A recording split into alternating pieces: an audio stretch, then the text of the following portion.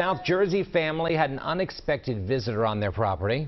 A bear wandered right through a driveway. This is in Egg Harbor City. Look at this. This was yesterday. The bear spent a few moments sniffing around those trash cans before walking into a neighbor's yard.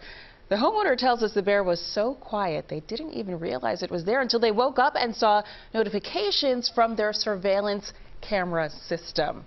Doesn't look like a little bear either. No. Here's like, what we got here?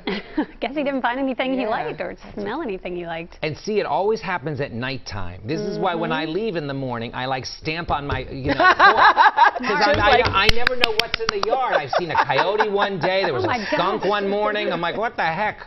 Wild Kingdom. You need some cameras so you can track the wildlife trudging through your yard. Well, that's a good idea.